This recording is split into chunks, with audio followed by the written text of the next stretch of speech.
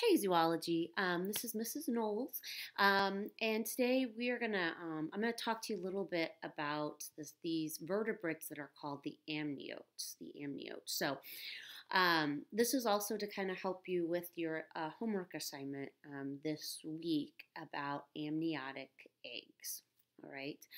So let's just kind of go over this. I really like this picture right here because what it shows you is this.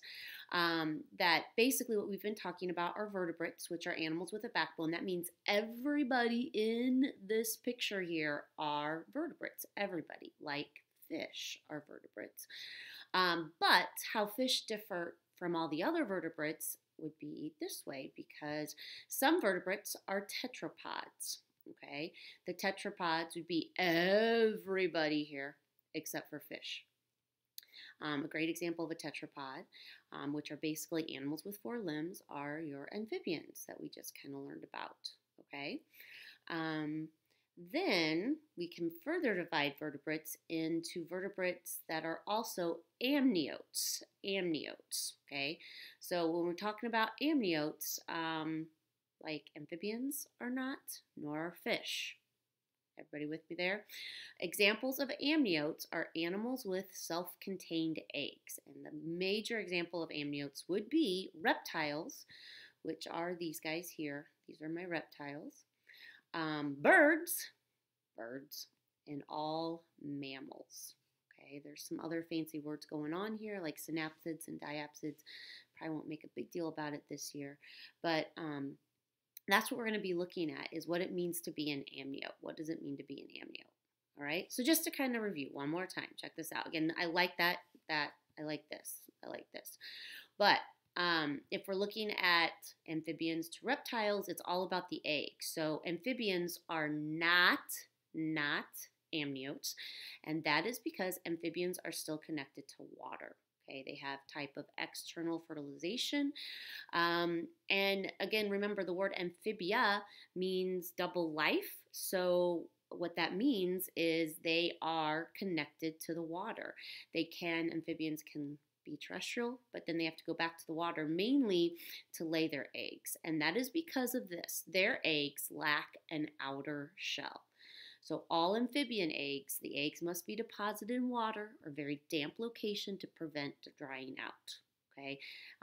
Again, all fish live in water, so their eggs would look very similar to this too. But all amphibians have to go back to the water and lay their eggs. Look at these eggs here. See, you can see through them. They do not have an outer shell. Not amniotes. Okay. To be an amniote, here's what you got.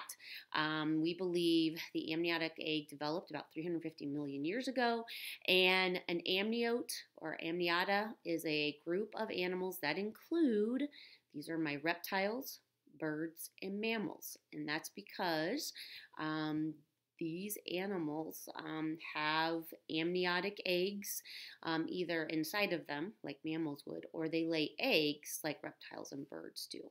Okay, and that's what we get to talk about. The rest of our time together through this PowerPoint is about the amniotic egg. All right, so I know you guys always miss cladograms. So just one last view. Here's cladogram. These are all the amniotes out there. A lot of them are extinct, but basically mammals are amniotes. All reptiles, that's what that is saying there, are amniotes, and all birds are amniotes. And then we believe dinosaurs were also amniotes, so that's kind of cool. All those animals are extinct though. Okay, let's get to it. So here's what you're going to really need to know. What does it mean to have an amniotic egg? What is an amniotic egg about? They are not found in fish or amphibians, okay? Everybody else that's a vertebrate has some type of amniotic egg. What we're going to talk about and what your homework assignment is about is being able to identify what the amnion is, the atlantos, the chorion, and the yolk sac. And then, of course, the outer shell, too. Okay, so here's a nice picture. Let me kind of show you what I'm talking about. I'm going to give detailed information about each of these terms right now. So the amnion protects the embryo from drying out and provides cushion. I would probably get that down. That's good information. Excuse me.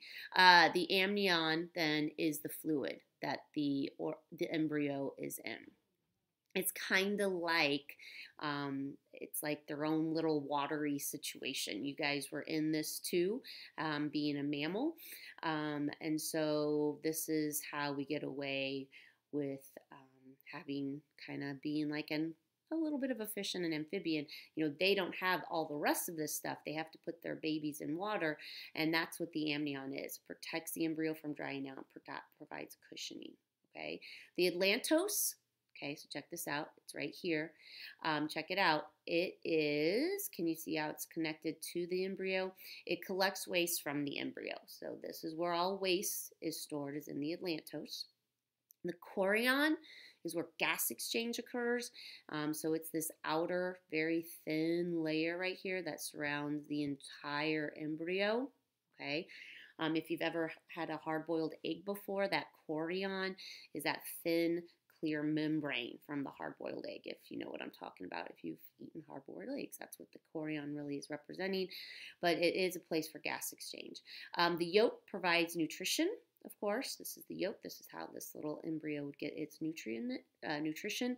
And then the outer part, a lot of amniotes have either a hard or leathery shell right here. And so all amniotic eggs of birds and reptiles, of course, have this, right? They either have a very leathery shell, that would be more of a reptile, or a very hard shell, like a bird. This is where we differ as mammals. Mammals lack the atlantos. They lack the yolk sac. We have a placenta instead, for the most part. And of course, no shell, because everything happens inside the body of mammals, okay? But the key thing about being embryonic are 1, 2, 3, 4, these 5 terms right here. Okay, so let me show you some more pictures of these 5 terms. That's all I'm going to do. This just kind of gives you a different picture. Again, the extra embryonic membranes, again, are the amnion, the fluid, the atlantos, waste, chorion for gas, the yolk sac. Okay, we do have that shell. And then we do have this thing called albumin, which is kind of the white part around the chorion. It's around the chorion. This would be like the white part of an egg, if you've ever had an egg. Okay, whereas the yolk would be like the yellow part where all the nutrition is. Okay, where the embryo would develop. Again, that's the next picture. It just kind of goes over, you know, the amnions for protection, the atlantos is collect waste, the chorion gas exchange, yolk is for food, amnion, just a little bit of protection there, and the shell represents that external development that is also for protection too, okay? All right, and that's kind of what I have here. It's just lots of pictures of all of these structures. If you want to come back and look at this, you can. You should be able to identify all these with their function and be able to identify them in an egg. Again, the amniotic egg allows vertebrates to reproduce on land. That is the most important thing. This is how all vertebrates that are amniotes are different from fish and amphibians. Okay, and again, this is what you need to know. The amnion, the atlantos, the chorion, the yolk sac, and then that outer thing is the shell. All right? A couple other things that make amniotic vertebrates a little bit different from all the rest of the vertebrates out there is their anatomy and circulation. Okay, these are the first animals that really walk on land 100%, like reptiles do. So reptiles have a funky walk to them. Their legs are not right underneath them. Their legs kind of sprawl out, so they walk in the sprawling mechanism, whereas, you know, other amniotes like mammals have their limbs directly underneath their bodies. So that's kind of a big difference between like reptiles and mammals, and of course birds can fly. Okay. All amniotes have 2 circuits of blood vessels. Here's what that means. If you are an amniote, that means y'all have lungs, right? You have a pulmonary circuit that you get oxygen from your lungs, and then the systemic circuit is getting it to the rest of the body. Again, check this out.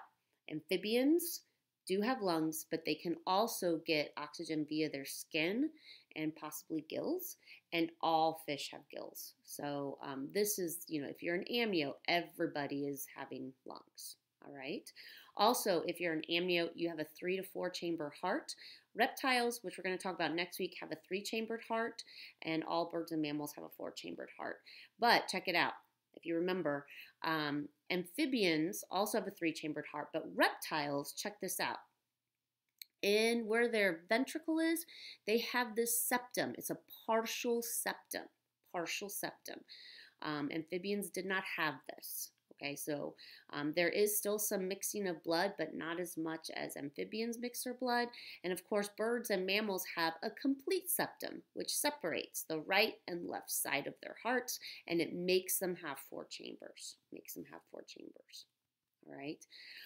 Amniotes can either be ectothermic or endothermic. All other vertebrates that are amniotes, like fish and amphibians, they're all ectothermic. But amniotes can be one or the other. Again, amniotes manage their body heat in different ways. Ectotherms have body temperatures determined by their surrounding environment, and endotherms use metabolic heat to keep their tissues warm. Endotherms then can live in a wide range of climates, unlike ectotherms. The only amniotes out there that are ectotherms are reptiles. That's it. So their body temperature is determined by their surroundings. They also don't have a four-chambered heart.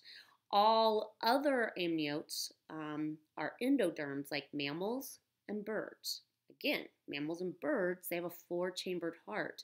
And so this makes them get better oxygen. They have a higher metabolism, which makes birds able to fly.